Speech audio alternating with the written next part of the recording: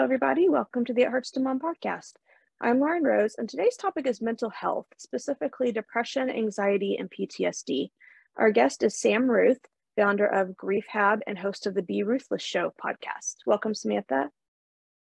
Hi, thank you so much for having me, and thank you so much for talking about such an important and under-discussed topic. Yeah, this is going to be interesting. So let's start with depression.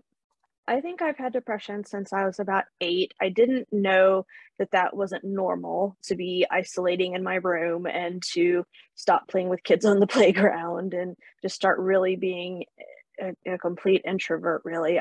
It just kind of happened, and I didn't know that not everybody did that or felt that way. It didn't occur to me. And I was in therapy for an eating disorder when I was 15 and 16. I finally went to a doctor and started getting medications at 22. So when I was officially, diagnosed with depression, and they really helped. I know if I don't take my medications, I can really tell, like, I just can't stop crying and I'm just a complete mess. And how about you? How have you dealt with depression? Thank you for being honest about that and for being honest about medication. There are so many stigmas out there, and there are people who are on medication that are afraid to share that first and foremost. So I think any of us that choose to share that are helping so many people listening. And I guarantee you someone will reach out to you because of that. I have, what works for me the most is being able to deal with any and everything through nature. I lived in Michigan up until 9+ years ago, and I didn't have that outlet. And being stuck inside and, having weather dictate my activities was a hindrance, and moving really, really gave me more outlets. So to people who live in places that maybe don't have that, I say, really think about things that decrease discomfort. When we're in a bad place, happy, joy, I'm not asking you to get there, but we can decrease the pain and find the things that take it down one notch. So for me, I can sit in the dirt and play with sticks like I did when I was a kid. And I was finger painting at 3 a.m. And I think it's finding those things that the rest of the world might say, that's a little bit ridiculous. You're an adult now. Mm-hmm. that help us take the edge off. And then we can think a little bit more clearly about what we need and who we can lean on and what tools we need. And of course, for me, I have always leaned on medication as well, and leaning on others, which again, isolating is the worst thing we can do for ourselves. And it is a go-to. Yeah, definitely. When I had to stop working due to my chronic pain in 2017, I spent 2 years in a really deep depression. And I was almost completely isolated. I didn't like getting out of bed because I felt like I'd lost my purpose in life. And having a purpose in life, I had never realized was so important to not only my identity, but my feeling of self-worth and my self-confidence and being able to love myself. And the two things that got me out of my deep, deep depression over those 2 years were, one, intentional daily gratitude. So every single night I held this little wooden heart up to my heart, and I just closed my eyes and thought of 3 things I was thankful for. And sometimes it was difficult, and sometimes I didn't want to do it. And a lot of times it got to just be that, like, I am thankful for running water, or I am thankful for electricity, the things that we just take for granted. And the second thing that really got me through is just believing that, God could take my broken life and make something new and beautiful out of it. And then I started finding joy in, like you said, community, in connecting with other people going through chronic pain, depression, anxiety, previous trauma or current trauma, and trying to encourage them and help them and give them advice and just make them feel not alone. So I actually started a chronic pain group at my church in September, and I started this podcast in September. because I wanted to just bring encouragement and community to people, and make people not feel so alone, because I think that's one of the worst things about going through pain or mental illness, is just feeling like you're the only one that's going through it and nobody else is. But I don't know the statistics about mental illness, but a lot of people have depression and anxiety. We just don't talk about it because there is that stigma. And I think it's gotten a little bit better since COVID hit, because we've all been through that trauma together, but it's still kind of a little bit taboo, I think. I think you brought up something really, really important, and losing that purpose. And I think I see this with people who have retired, people who get an injury and can't do something that they love and have done for so long. And you might be at a stage in life where you can't work full time, and you can't do a job. And you might think that having a purpose means giving back in that way. And when I lost my husband, I could not function. I didn't care about other people's problems. I was figuring out how to get through the day and how to get through life on my own. And I still was struggling with feeling like I mattered as well. And I went through feeling like I didn't have a purpose, starting over in a new state. And I wanted to contribute in some way, shape, or form. So if you are unable to do something big, you can still find something. Volunteering with something small for an hour a week, 5 minutes at a time. You can find something that lifts you up and also allows you to feel like you are helping in some way, shape, or form. You do not have to find a full-time job to have a sense of giving. And I think that's important that you brought that up, because I see it with like I said, with people who have retired, and they might not physically be able to go do this for X number of hours, but you can still do it in a different way. Yeah, and they say one of the best ways to feel better about yourself or to get out of a funk or a depression is to go and do something for somebody else, right? And it doesn't have to be what you had been doing, right? Like, I did not believe I would be seeing clients again, but I love animals. And so I was volunteering and helping with puppies and still doing things to give back. I was helping at shelters on the holidays, because holidays are difficult, right? There are still things to do to contribute and not be alone, like you said. And there are so many people alone. And isolation allows you to just sit with your mind, and depression and anxiety, being stuck with your own thoughts and not having other people to say anything to get you out of your own head is a huge, huge issue. So finding things where you're around other people, and it doesn't have to be in this day and age, in real life, you can do it virtually. So I know it can sound scary or overwhelming, but finding something that fits might be a step out of your comfort zone, not a leap, but one step will be so, so worth it, because finding those people who can say, I get it. You're not crazy. They're crazy. Yeah, and that's how I first started getting out of my depression, was online. Before I could get out of bed and actually go enjoy people in real life, I started joining Facebook groups. There's a Facebook group for anything. I mean, there's a Facebook group for people who love clouds, and so whatever you're going through, there's most likely a Facebook group for it.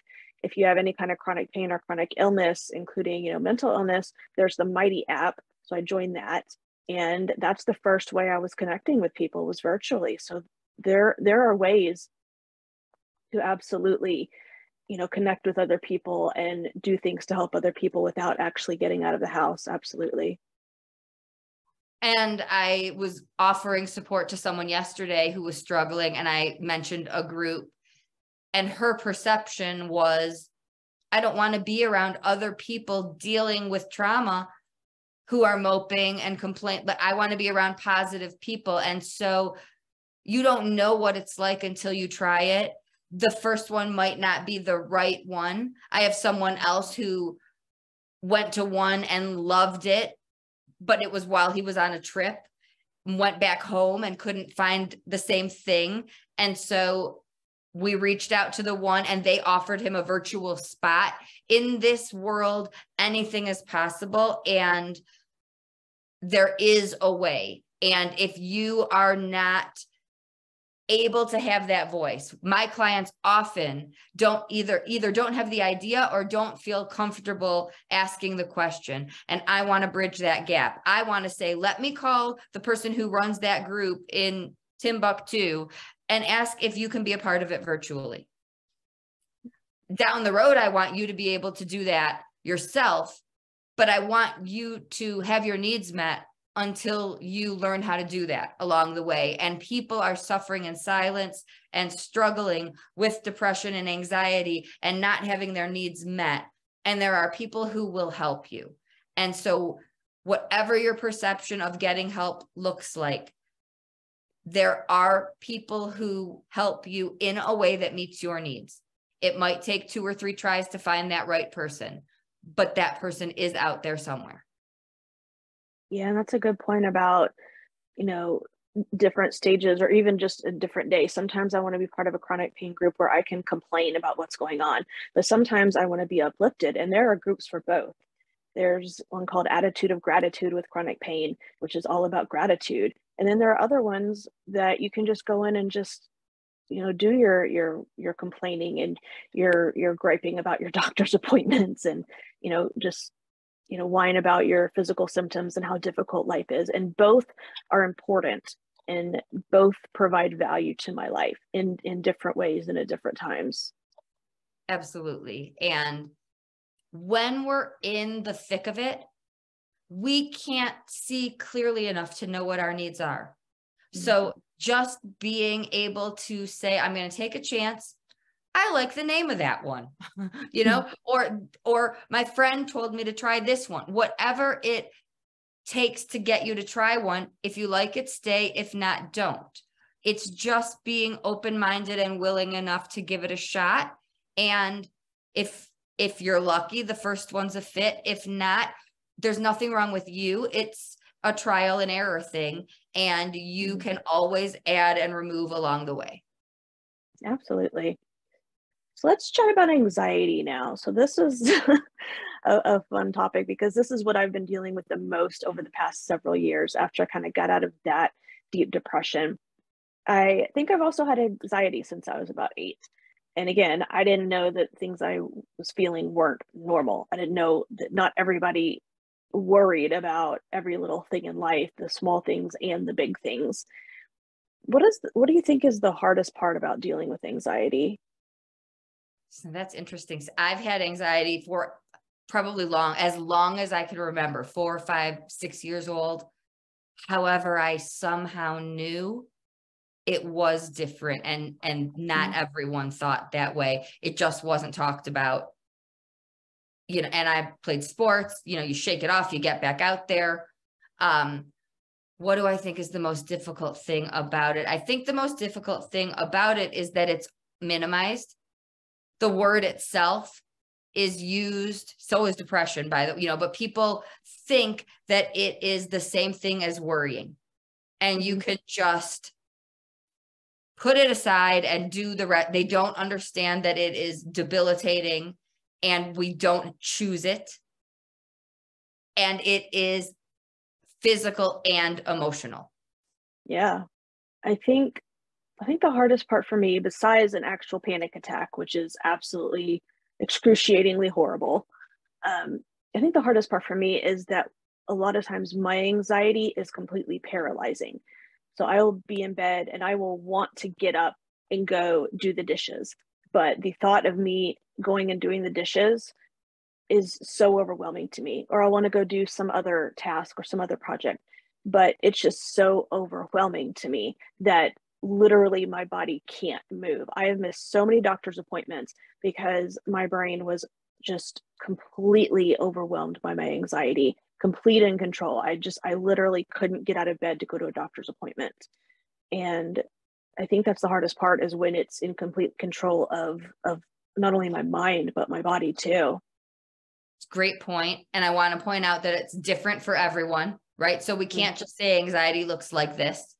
Right. I have driven somewhere to go to something, and my anxiety has been so intense that I don't get out of my car.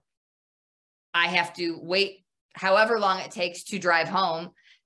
And I just would rather people now I'll tell them that hasn't happened, and I can't tell you how long, but there was a time that I would rather people just think I was a flake and didn't show up,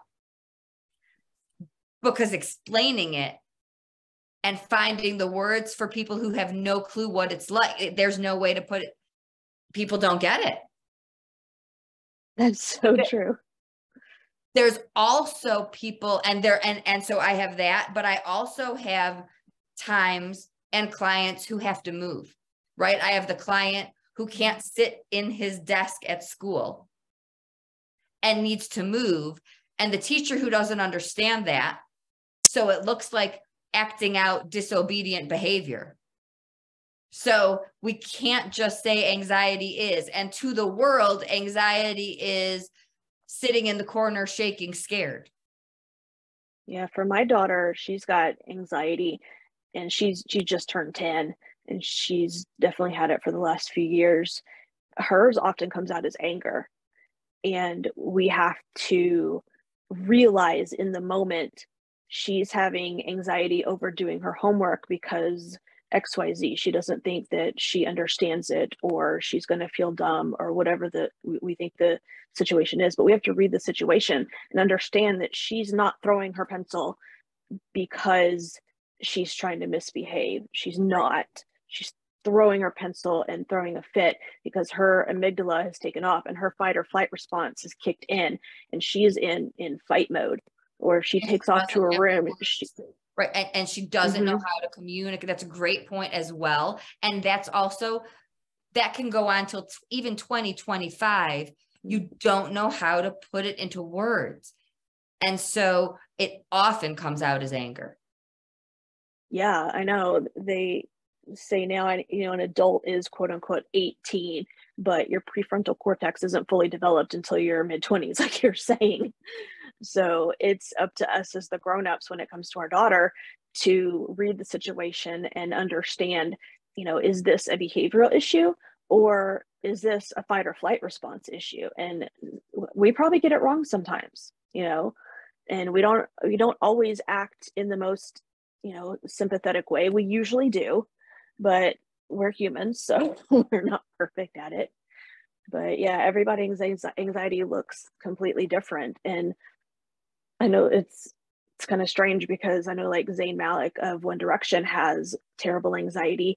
He hates to perform, and that just seems crazy. Like, he's a pop star. How can he hate getting on stage? But anxiety doesn't discriminate, right? Right. Same with Eminem.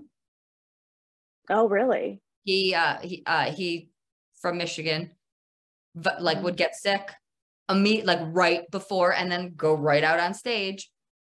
It's very common, but not spoken about. So I work with clients of all ages,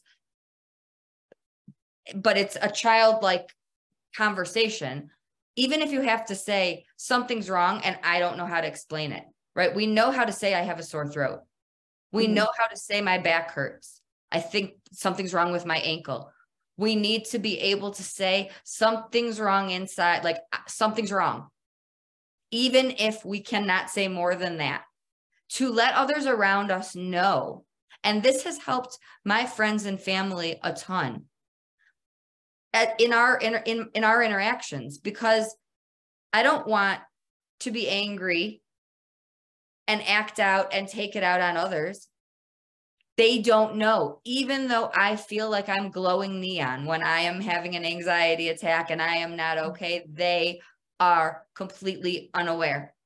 So unless I say, not okay, something's happening right now, they are unaware.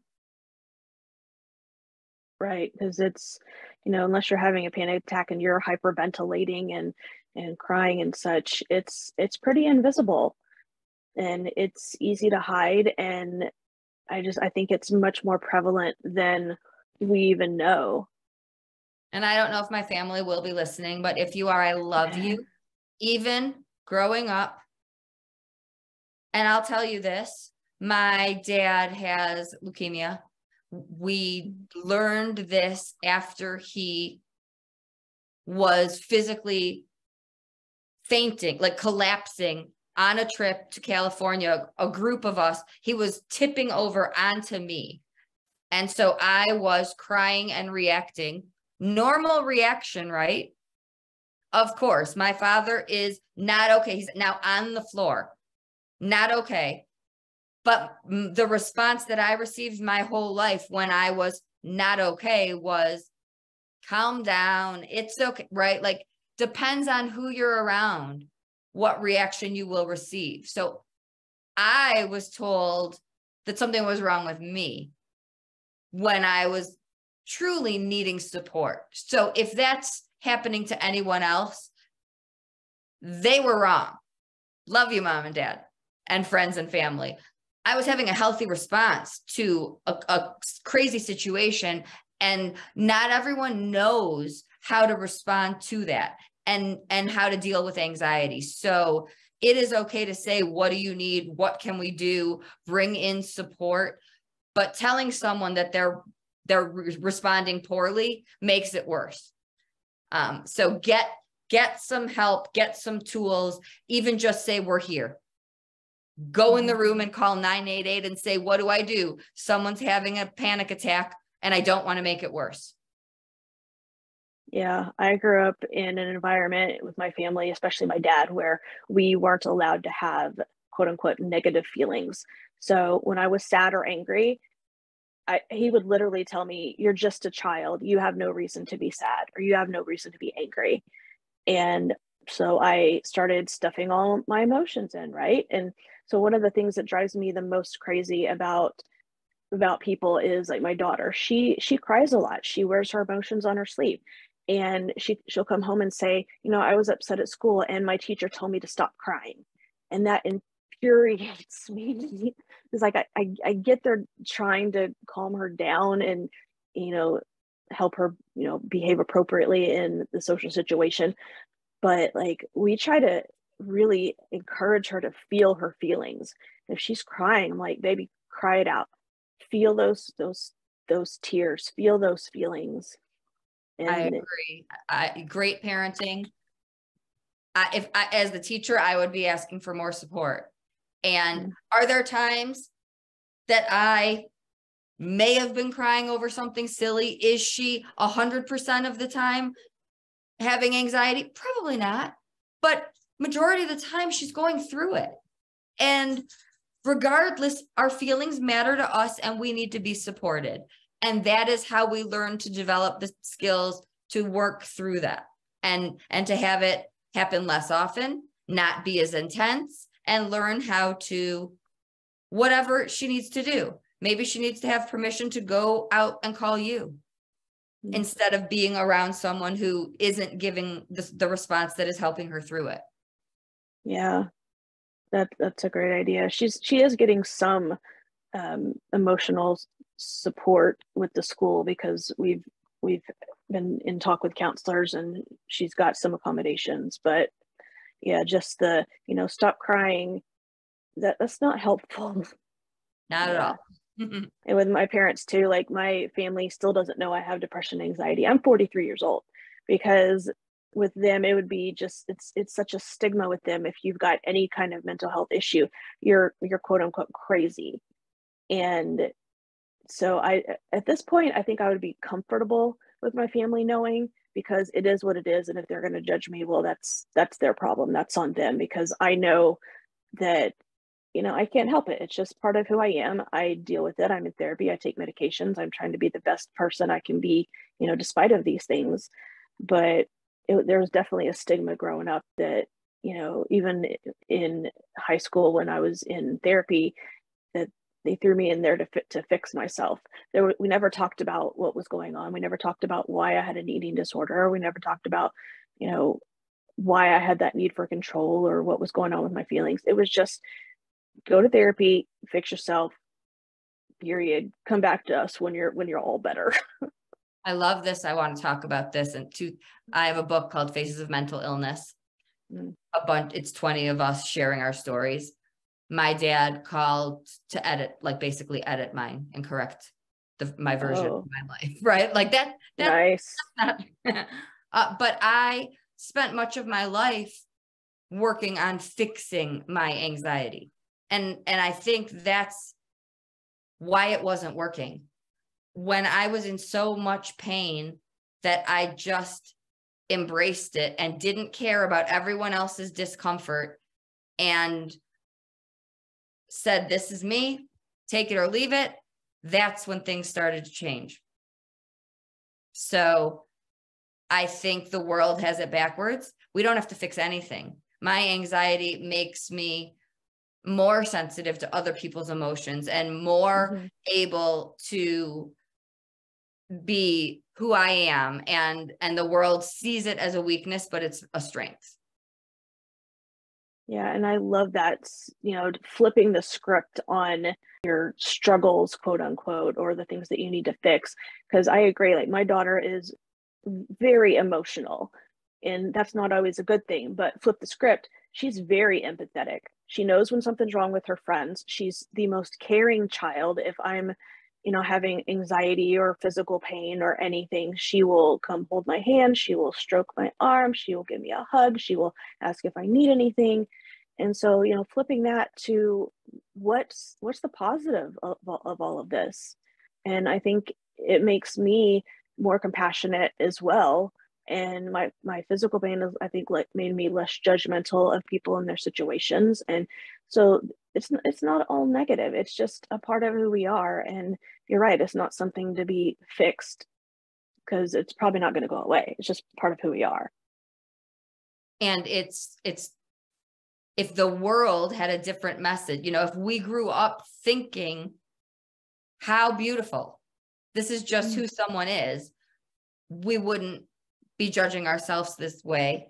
And so I really do think it is the world that has it backwards. And anyone who, whether it is having freckles or having, I'm short, and I always thought that was such a horrible thing. Whatever you think your weakness is, somehow it is and can be your strength if you do just figure out a way to flip that script. And if I had done it 40 years earlier, I would have saved myself so much. And that doesn't mean my dad or anyone else flips that script with me. But my entire life has changed because I view it differently. Does that mean I don't have anxiety?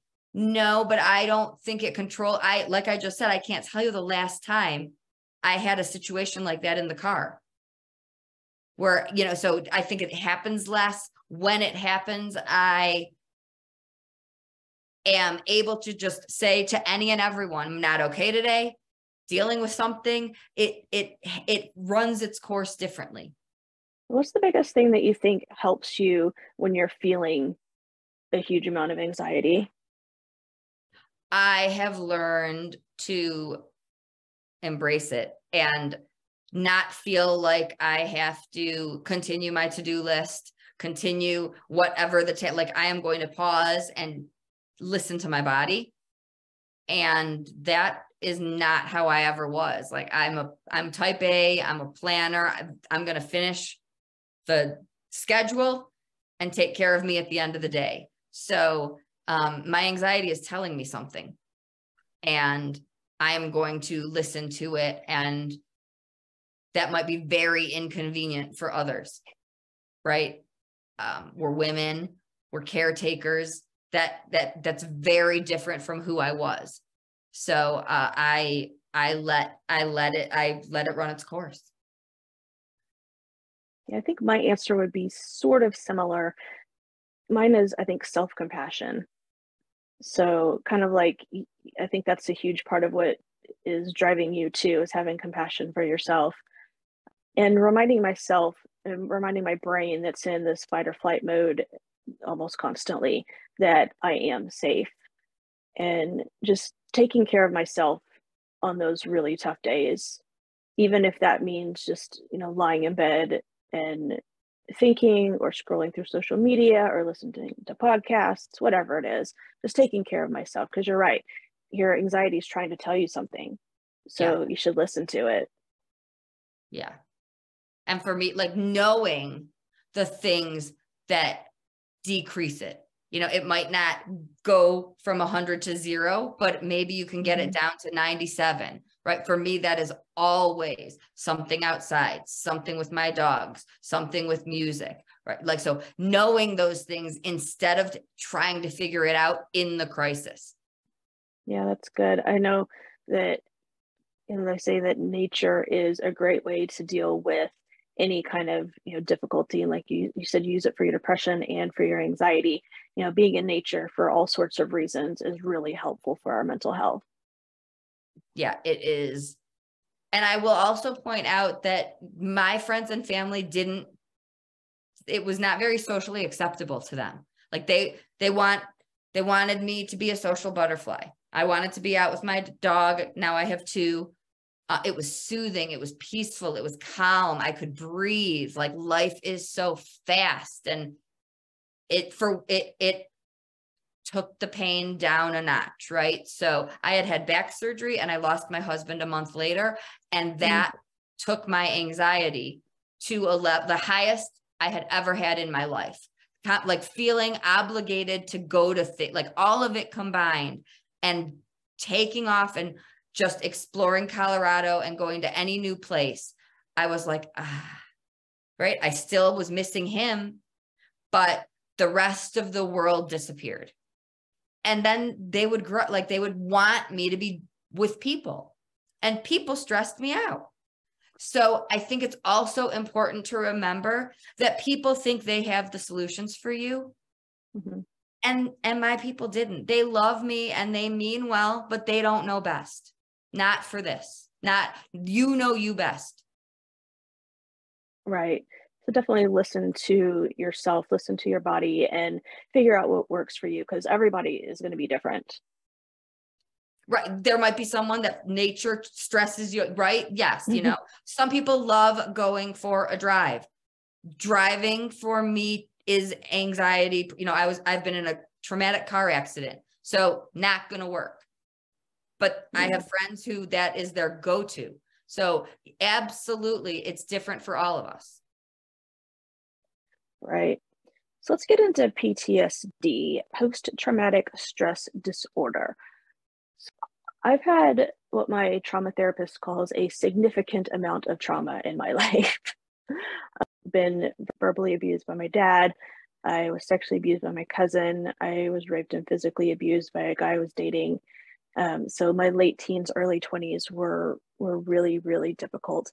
And I didn't get therapy or help or medications or anything for any of it. I just thought, okay, once it's over, it's just going to go away. And it didn't. It started popping up in ways that I didn't even imagine. After I got married, there were some issues that I didn't realize were there until my husband found out about certain things. And he's like, oh, that's why you do that. Now I get it. It's part of your trauma. And I was in trauma therapy, and my therapist recommended the book, The Body Keeps the Score, which is all about, how trauma affects your brain and how trauma can get stored in your body. And I started reading it, and I came back to her and I said, this seems to be written for people with PTSD. She was like, yeah. I said, do you think I have PTSD? And she just looked at me like, how do you not know you have PTSD? Like, of course you have PTSD. And so that really was kind of an aha moment for me, because all these things that haven't gone away, I didn't attribute it to that. Maybe I didn't want to think I had PTSD, because that's reserved for people who have been in wars, right? But it really seems to fit. And I now that I've looked into it and thought a lot more about it and started reading the book, I definitely realized that I do, whether I want to or not. So how does PTSD affect your life?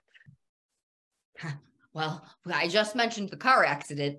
Yes, that's a big one. I will tell you, I unfortunately had two, but one, I can't remember how old I was. I was in my 20s, and I wouldn't drive. My mom told me we were going to go to lunch, and she dropped me off at a rental car place and left me there because I was like that traumatized. It's hard enough, but I had done nothing wrong. Like, you know, in my head, I'm thinking, I don't know how I can ever, this could happen again. And then, like, people say the stupidest things. Had this been 1 inch or more, the car would have exploded, you know, just crazy things. And I actually had 3 things happen within a very short time span. I had that followed by a house fire, and I was waking up at all hours, rearranging the furniture in case this fell here. And I was creating escape plans and, you know, like mentally preparing for any and every natural disaster. And then you can go stretches and be completely oblivious and fine, and something happens, and out of nowhere, it is like you are right back in that moment. And again, to the rest of the world, you look physically fine and I feel like I'm glowing neon with horns, and everyone should be saying, "Oh my God, are you okay?" So I have learned, same thing with my anxiety. Like, I really have to be kind to myself and recognize that it is not a setback. There's nothing wrong with me. People feel like, what did I do wrong? I've been okay for X number of days, weeks, months, and now I'm having a setback. And our brains don't function that way. So I just have to tell myself and my clients that we just have to be kind and get through it, and know that it can and will happen again. Right. I know for me, definitely self-compassion, because there's a lot of shame and guilt when it comes to some of the stuff that I've been through. You know, why did I let myself stay in that relationship? Why did I let myself XYZ? But I remind myself that I didn't do anything wrong. I didn't ask for it. It really was not my fault. And when I get in those moments where I'm back there, I try to get myself out of it as quickly as possible. You know, immediately try to distract myself. It doesn't always work. Sometimes I sit in it for a bit because I just can't help it. I can't do anything else. It's like I'm again, like my anxiety, I'm paralyzed in it. But as soon as I can kind of get out of that being paralyzed, I try to do something else and get out of it, get my mind off of it. I have found that having 1 or 2 people who know, they don't have to know everything, but know sometimes I'm not okay. Can I reach out to you? Having a code word so I don't have to spill my guts. And being able to, they also lean on me in those moments is super helpful, because you're going to need someone. You have just as many bad days as I do. And so finding someone you trust that you can say, help, what my peanut butter pancakes, and knowing that person is going to say, I'm here. Let's, you know, and for me, I don't want you to say what's wrong. I want you to start telling me funny stories, distract me, do anything, and know that you're going to be reaching out to me in return, and it's reciprocated. If you have 1 or 2 people that you can find that with, that is huge, and they will reach out as much as you do. And then that weight, that pressure, that fear, that what am I going to do, goes away, because even though you're miserable, you know, you at least have someone to vent about it to, like to get through it with. I love the idea of code words. We have some code words with my daughter when it comes to certain things that she has trouble expressing. If she's feeling like, she's being ignored in a situation, she'll come up to me and just whisper giant lollipop. And I know I need to, make sure to start including her and giving her attention. And we've got code words when it comes to her anxiety and my anxiety and certain feelings. We've got cotton candy and we've got marshmallow. She made them all up. They're all sweets. Listen, I have to tell you what, I love how she did that. She did what I would encourage, all positive, fun, uplifting, right? So if you're in public, if other people are around, nobody's going to be like, what's wrong? It's easy to say. It's, it's not going to make you stop and feel like you're a burden. I love it. Yeah, and they're all fun words that make her happy, and it's just something quick. And if she's having trouble really expressing herself, because even though we created an environment and we try to create an environment where her feelings are encouraged and validated, she still has trouble expressing, her feelings sometimes, and especially in words. I mean, she's only 10 years old. So when we can help her get a word or two words that will give us an idea of the situation, then I think that's really helpful. And for people who want to make it even more simple, just do red, purple. Mm-hmm. And it doesn't have to be permanent. It can be until you are able to say, I'm having a really bad day. Can we talk? But it is a great way to go from keeping it all in to letting people know something's on my mind and I don't know how to let you know. That is so good. I love it. And having one or two people that you can have that code word with, and they won't have to ask you what's wrong because they'll have a general idea. And you get, set expectations ahead of time. When I say this, I want you to tell me funny stories, or just, be there present with me, or whatever it is that you think you need in that moment, because everybody's different. Everybody's going to need something different. And as your daughter gets older, you might do this. I have some teenagers who, a certain color on the door means I'm crabby. I'm doing my homework. Mm-hmm. Please wait until I take the, and you can't do it for day. You can't have mom and dad not come in your room forever, mm-hmm. but it's a tool to avoid the arguments. I know I'm going to snap at you and I don't want to have a fight. So I'm letting you know, bad day. Yeah, that's really good, because my daughter's recently told me that, she's just been in a bad mood lately and she doesn't know why and she can't help it. And, I'm wondering if her hormones are starting to kick in and everything. But I think that's a really good idea, because that way she can communicate without having to snap at me or say things out loud, or, start those, back and forth, irritating, short, snippets back and forth. So I think that's a great idea too. In return, I'll add, someone said, can you ask my parents to do this too? Because there are days I can tell something's up. Like maybe my dad didn't get a good night's sleep, but my dad'll just seem grumpy. And I'm wondering, what could I have? I didn't do anything. It can't be me. Right. So they want that from us in return, mm-hmm. as well. That's an excellent point too. Because, grown-ups, we can get crabby too. Sometimes we have trouble communicating things too. And sometimes, when I'm dealing with, previous trauma, I don't want to have to explain that to my daughter. I can't, she's not ready. And so having some kind of system in place where she just knows that something's going on, I'll be okay, but, we're not going to talk about it, kind of thing. I think that's a great idea. Yeah, because they're smart. She knows, she needs to know you'll be okay. Right. Well, I think this has been a really good conversation. Thank you so much for coming on.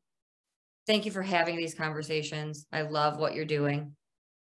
So where can we find out more about you and about your podcast and your business? Everything is at SamanthaRuth.com. Anyone struggling can also look for the Griefhab group. It's on Facebook, but you can also, it's also at SamanthaRuth.com. Make sure to subscribe to this podcast so you don't miss any health, parenting, or life advice. For my freebie, 30 ways to relieve pain without taking a pill, go to ithurtstomom.com/tips or @ithurtstomom on Instagram. If you have comments, suggestions, or want to be on this podcast, email me at ithurtstomom@gmail.com. I wish everybody a blessed day. Thanks.